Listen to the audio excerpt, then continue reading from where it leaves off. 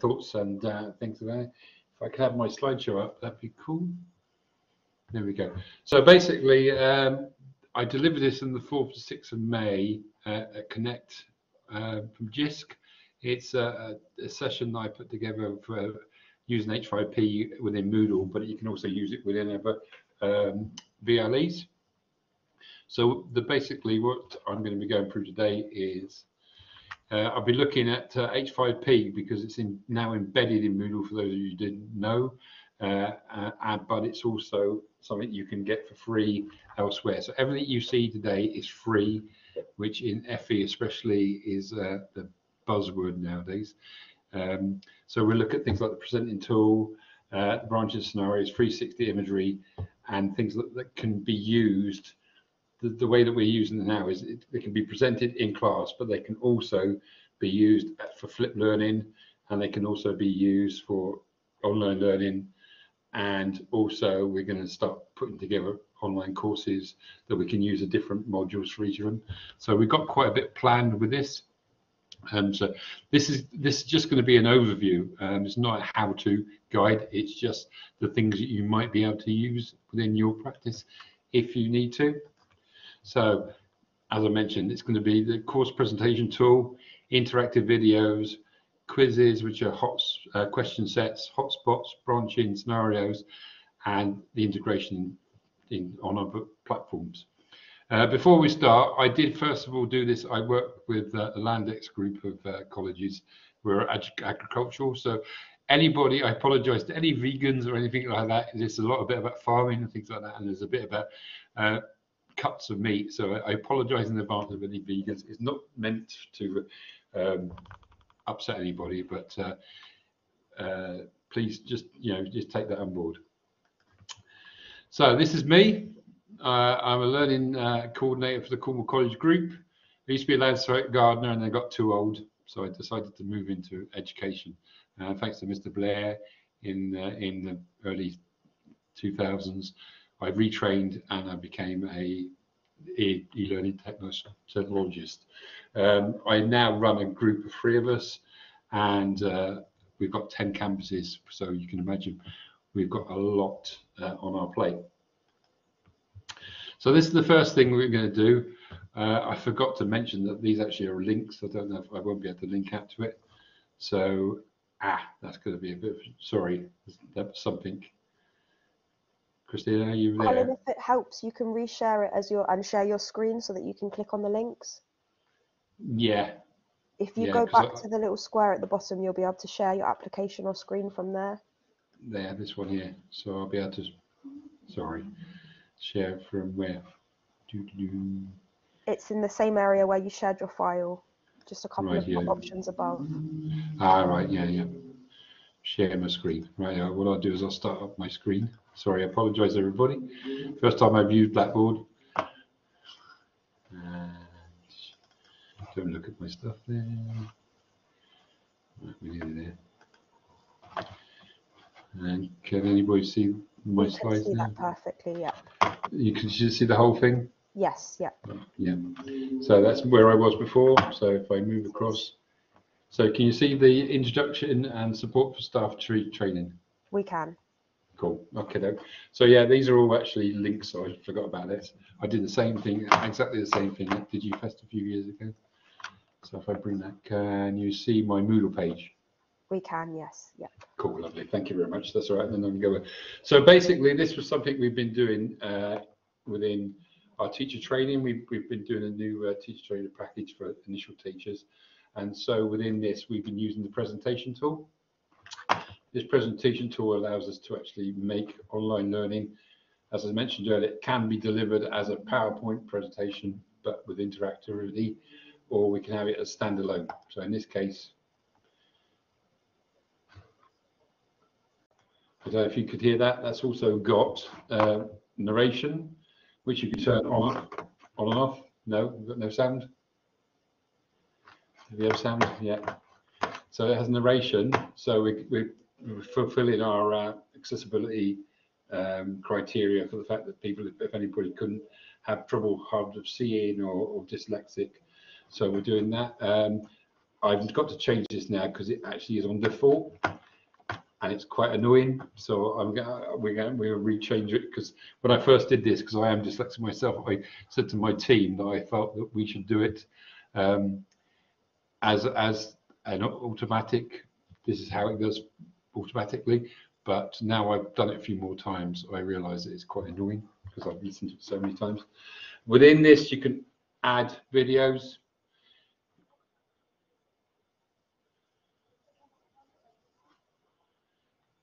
The videos can also be subtitled. So yet again, so we're covering all our bases as far as accessibility is concerned. So this basically, they can move through it each time, and everywhere there's a circle, we have questions. So in this case, we can question as we're going along, so we can test knowledge as we're going. So in this case, that's the right answer. It gives them feedback, and if it's wrong, it will tell them why they were wrong and gives them the feedback if they're wrong as well. And we can move that across through all the different ways. Yeah, the integrated e-puzzles, I've just seen that. The integrated e-puzzles are great. You can also do a lot more with this. You can have drag and drop. You can have interactive videos within this where you can actually stop the video and ask questions within it, but that you'll see the interactive video. So this presentation tool allows you to have a lot of different kind of things that you can do within it. So yeah, it's a cheap option for some of the really expensive license things like Articulate and Captivate. You can do this for free with H5P. So it may not be all bells and whistles like some of the others, but it does give you the option to do more and more things with it.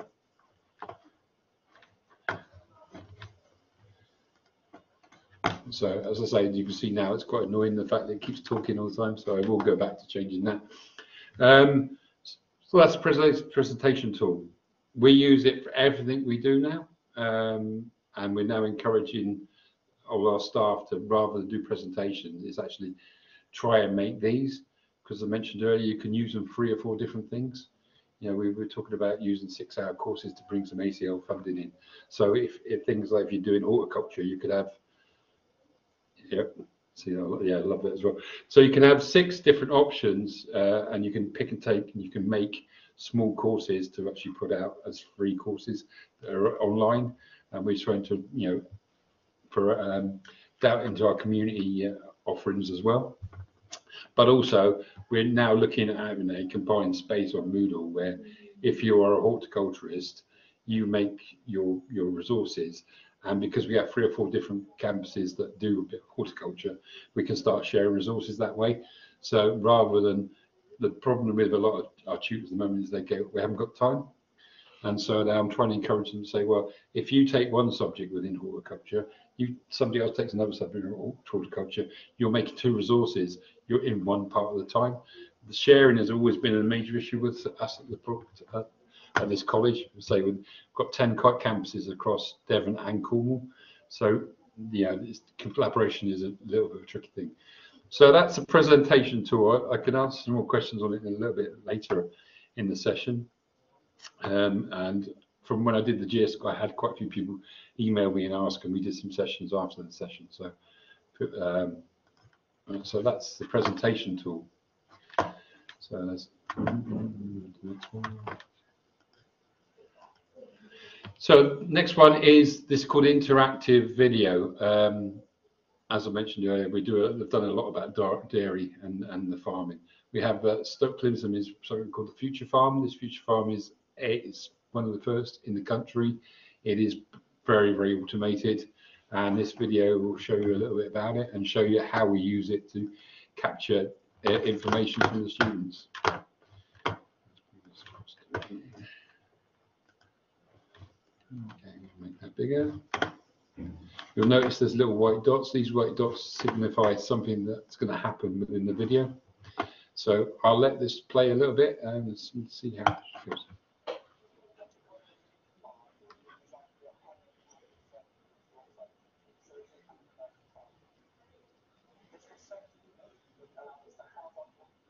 So now it'll stop and it'll ask them a question.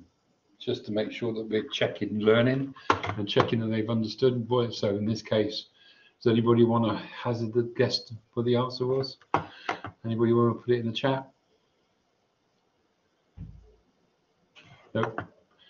Radio. I should go for it. So actually, it's called Future Farm, and it allows. So then you click on it. It will say, "Well done. It's time for you to continue." So once you continue, it starts the video again.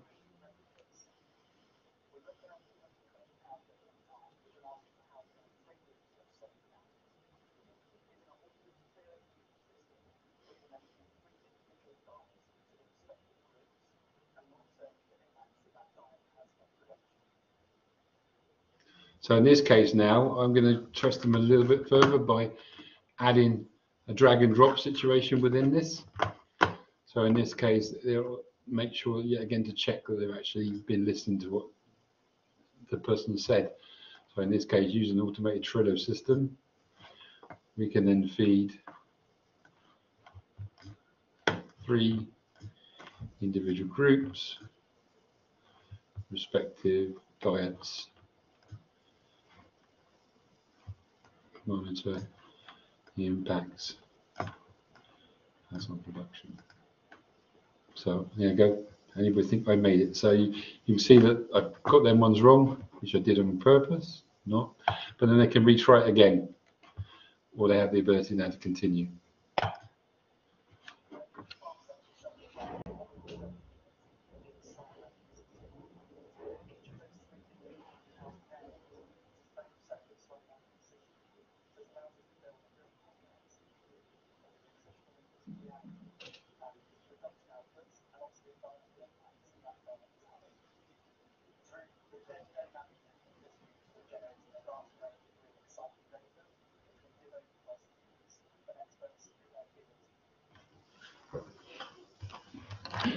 Yeah, the interactive video is a thing that brings it alive. Again, it keeps them focused. Because if you notice, also we've added subtitles to this again for the accessibility. But in this case, though, the students will. I did one the other day, and I asked this question, and somebody said, "Yeah, a lot of slurry," which is true. It is true. They will produce a lot of slurry, but this is useful data. So I won't go any further on that because this goes on for another about another two minutes. But yeah, again, you can see the different approaches that we can use now for the students to get a little bit of different kind of learning process. This kind of thing can be embedded into the presentation tool as earlier as well, so you can actually put interactive videos within the presentation tool and make it a whole thing. But this is just, I just had this standing alone as a standing alone exercise. Subtitles, yep. We put in closed captions and subtitles. We could do that by adding a VTT file to the video, but that's for another day. So we've come up with lots of ways that we can now add the accessibility, because it's it's the watchword of everything about e-learning now. So there's that. I'm running a little bit of time. So you can also have, you saw the quiz sets within the presentation area. You can have that, and also in the presentation tool, as well as the video. You can have them standalone as well, so you can group them up. So you could have especially if you're going to do something like assessment revision, or before your exams, you could set an exam, a certain amount of exams like you can in questions like you can in Moodle. But again, with this, you can put videos in. You can start putting stuff in where Moodle's a little bit more restrictive. This becomes a little bit more flashy, and you can add bells and whistles to it. And it will also realize, if you're using completion tracking in Moodle, those of you who use Moodle, you can actually set it and say they have to do 80% before they can move on. So you can actually, again, you can capture and see if there's knowledge checks that are happening.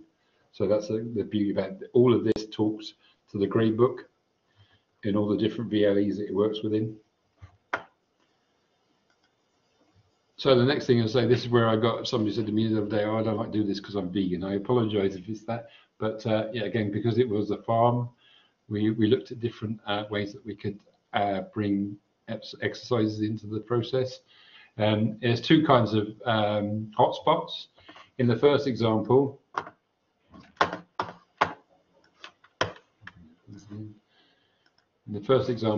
we have a single hotspot and you ask one question. So within, you click anywhere that it is not the right answer, it will say, no, that's not the right answer. You click on the right answer, he says, it will tell you that you're correct. So you can do this. This is just a single one, so you can do it for any kind of, you can do a set of questions, or as I'm going to show you the next bit, the one that we've found a lot more useful, especially within veterinary and things like that as well. We've been doing stuff on this one. It allows you to label. It allows you then to label your animal and your cuts of meat. So within this one, somebody said to me the other day, oh, you can tell what they are because of the size of them. You can make them smaller or bigger, but I did them size because I was trying to keep it simple. But you can move these to wherever you need them to go. And then they can check as they're going along. And then they can retry. They can do individual ones if they want. Or yet again, as if you're presenting this as a tutor, you can use this as an thing to use for that as well. So you can sit there and you can use it as an interactive board, and you can discuss the process with your students. So that's interactive hotspots. So these are all, as mentioned again, they're all free. There's stuff that you can do within Moodle. If you haven't got Moodle, because it's got it in Moodle, you can go to h5p.com, sign up for a free account. You can get your students to sign up for free accounts, and they can make their own and send it in as assignments as well. So it is, it's an open source software. Going back, yeah, again, sticking with cows, we're looking at scenario branching. This now allows us to, for those of us older enough to remember the books where you could pick your page and move through your adventure. This is a simple way of doing that. There are more complicated ways of doing it, but with H5P, again, it's free, it's cheap, and it's not that complicated. And you can start gamification. This is a very, very rudimental one because I put it together quite quickly. But you would probably, if you were going to do it properly, you would design it. You would put a mind map of all the different options you can go to. I went to a presentation a couple of weeks ago, and this young lady had done a whole escape room kind of game, a scenario branching thing, and she said that it was on 3 pieces of A1 paper, and she just built this whole thing, and that really took the time, before actually more so than the making of the process. So if we go there, so this is a case of the first 5 stages of milking a cow. So you get to select the right answer, and when you do, you can move on to the next stage. So in this case, we go to proceed. So the first stage of milking a cow is, I know the answer because I put it together, is stripping the teats and making dispectin. Right, it says you've done really well, you've done the right thing. Now it's time to move on to the second stage. In this case, I'll do one that's wrong. So it goes wrong, please try again. It then asks you to go back to the question. In this case, it is strip the outer edges and get a couple of squirts of milk. So then it moves on to the third stage.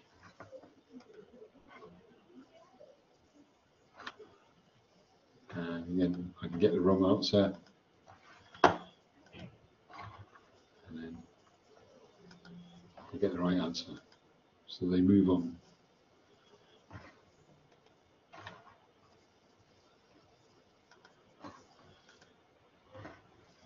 And then finally,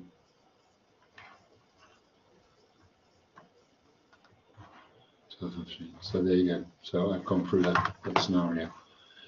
Yeah, again, that's a very simple thing, and I put it together within about 10-15 minutes. But the more complex you want it to be, the more you have to, decide your branches, and you can even have gamification where you can give points and things like that. So if they go one way, they get 10 points. If they go the wrong way, you're minus 5 points, and so that tallies their process as well. So that's branching scenarios. I apologise. It's a whistle-stop tour. It's a big subject, and I'm quite happy for anybody to get in touch afterwards and say, can we have a little bit more of a chat about how this is all done?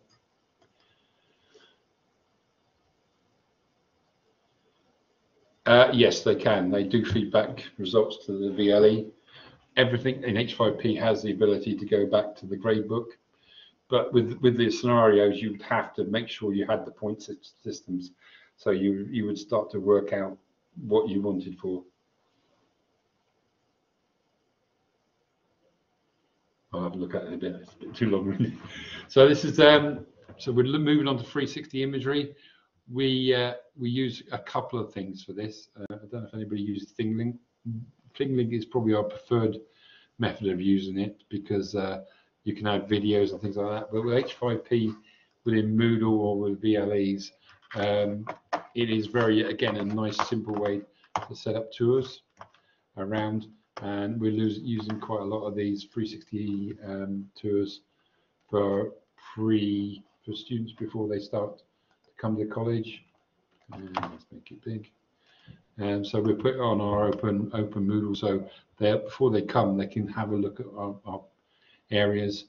It was something that we picked up from Ofsted, especially our foundation learning students, so we could give them some more confidence before they got here.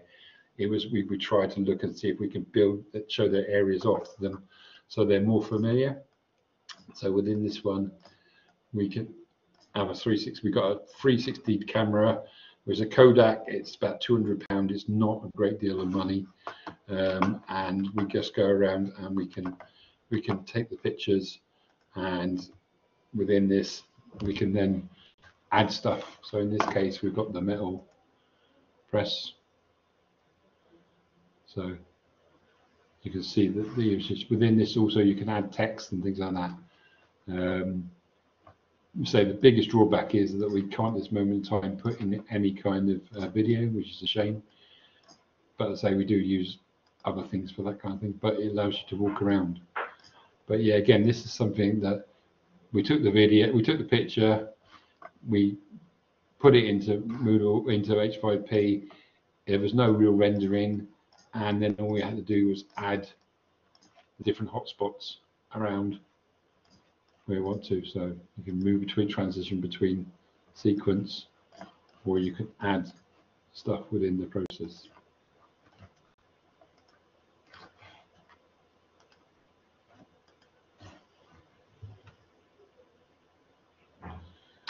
I'll catch up with that. I couldn't see exactly what happened before it disappeared. So,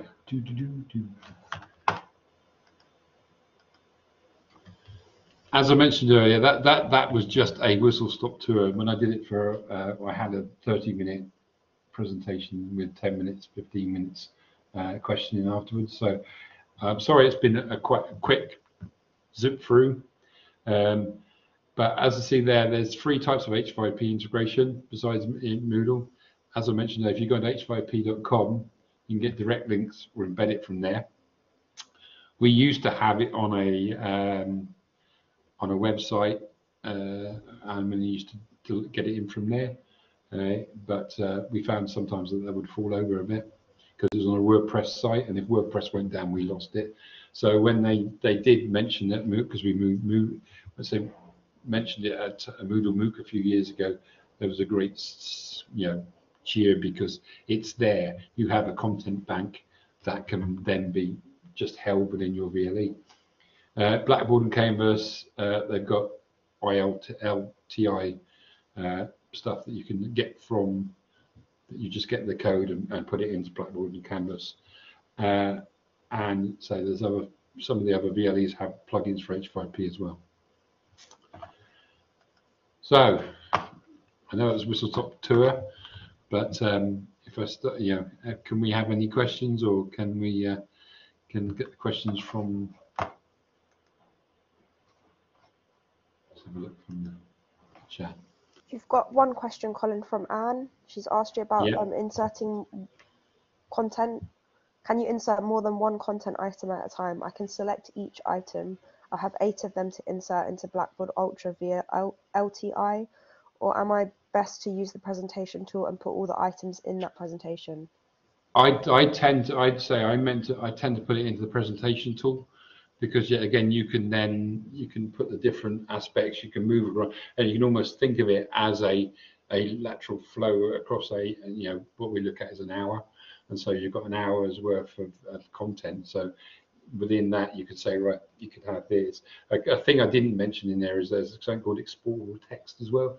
So we've got a member of staff at Nuki now is basically doing what he does. He's in the presentation tool. He'll put his videos are interactive that he does himself in front of a board, and he looks at it and he goes, and then he delivers his lesson. Within that lesson, he will ask questions. And then he'll have something called exportable text, and he'll ask them to write their thoughts about it. And right at the end, you can, if he does it quite a few times, you can export that out to Word, and it will also take out your quizzes as well, and add your quizzes to it. And so you've got the whole thing about the whole process. And then right at the end, what we do is we get them to upload their work, and as an assignment. You can't do it via H5P, but you can have it as an assignment. Yeah, so there you go. And yeah, so basically the presentation tool, we use presentation tool most of the time now. It is the one thing that we use. So I've got any more questions that I can see?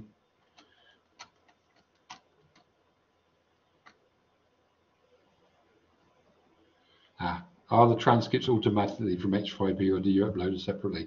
Diana, did I mention that? We use basically, I've got a couple of things. We use Otter AI, if anybody knows about it. That transcribes any kind of video. So you put it through Otter AI, you get 600 minutes a month free, and then that transcript can be taken out of the Otter AI as an SRT file. SRT files work on YouTube, Planet Eastream, and others. H5P use VTT files, so we just have to go through another process where we convert the SRT file into a VTT file. There's loads of converters out there, and then you just add that to it, and all the timings come in it, and it's automatic. Does that help, Diana? Can you insert my own content? How long does it take an academic to create an interactive presentation? That's how long's a piece of string, Meg? What we do as a team, we go out, we encourage, we're running these sessions through our team TLA, which is our teaching and learning department. They then get the members of staff interested in it. They will come to us for a second catch up, a little bit like what we're doing now. They deliver a presentation, then I'll go back and mop it up and spend a whole day at the campus, and we'll sit and talk about it, and the SMEs will come and say, this is this and this and this, and then as a group, there's 3 of us, we'll take it away, and we'll actually we offer to make the sessions for them. So the SMEs give us all the information, then we build it, because at the moment in the presentation tool we use a template. So we have a template for most things where we just can then clone the slides. So things like the backwards and forwards, next and previous are on one screen, and then we clone it so that we don't have to keep reproducing that kind of stuff. So in average, I had this conversation with somebody yesterday, if they give us enough content for an hour, I would say that we probably can produce it in about 45 minutes. But yeah, again, it's coming from the SMEs are the sticking point, as they mostly say is that, oh yeah, it'd be great, but I haven't got the time. So trying to convince them that, you know, you've already got your PowerPoint that you're using, you're already doing stuff, delivering stuff. So if you just give it that, and then what we do is we'll create a prototype, and then we'll go back to them and go, right, what do you think? They will then say, can you change this, this, and this? And then we'll, in the next iteration, we'll carry on in a bit like an ADDIE methodology, where we would carry on until we got to the stage where everybody was happy. I hope that makes sense. Do you know if there's any ways of importing PowerPoint slides individual? That's, as I mentioned, Leslie, that's something we get and we just copy and paste into presentation tool. It is, you know, we'll take any kind of information, any kind of, so you can't take it, and unlike Articulate and Adobe Captivate, you can't just put a presentation in, it will convert it. You have to be a little bit more smarter, and as a team we do that. Hope that helps that one. Yeah, so yeah, again, Meg, as I mentioned, the export tool allows you to do that. Another thing we do is also at the end of a lot of ours, in the plenary, we maybe have an export text box, but then we should also probably put a link out to MS form, so we collect stuff from feedback from them. So when we evaluate, we can look, and if anybody says, you know, this was a bit this, or we could do with doing that, then we can actually evaluate and then go back and improve the process. So it's yeah, again, it's a constant thing. It doesn't sit. We'll sit and we'll have a routine, and we go, right, that resource was made 6 weeks ago. We'll have another look at it. We'll see what the feedback is. We're in a situation as a team. We're learning so quickly that we can't even integrate new stuff into old things, because we are into old sessions, because we're doing so many different things differently now, and we've got better ideas. So we sometimes have to make the whole thing again.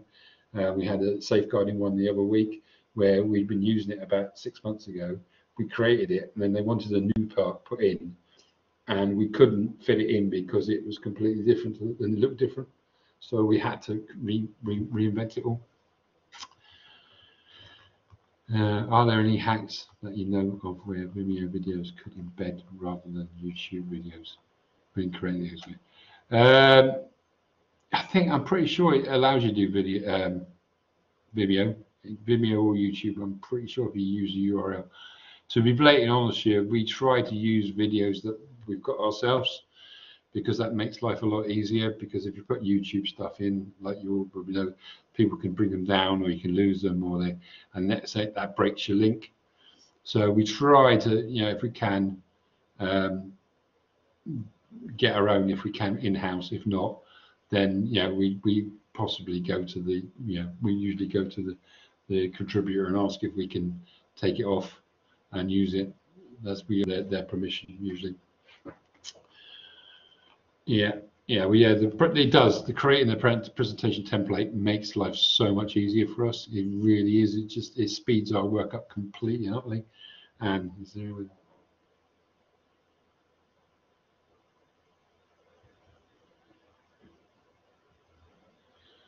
that one? I couldn't tell you, Anne, about the LTs and super user accounts. Probably not. I think it's just going to be, yeah. Yeah, again, there's not a thing that I know we've looked into. I looked into it for this reason, because I was delivering this, but it's not my speciality, I'm afraid. So, any more for anyone? I think I've got everybody in the questions.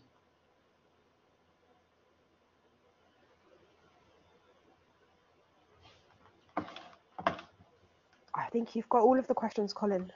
Yeah, so there's my details. If anybody want to take it down and have a chat, I'm a bit nerdy, like a lot of us, as electronic technologists and things like that. I love to chat to others, and yet again, I don't mind showing off my wares. Hence the reason why I put my name forward to do this. I'm not forward at coming back. I'm not backward at coming forward. Thanks, Rob. That's great. I'm glad you enjoyed it. any more for any more. That was a really interesting presentation. I can see a lot of people going to look and use this resource themselves. If you're happy for me to, I'll end the recording now. Yeah, no, it's cool. That's fine by me. Thank you.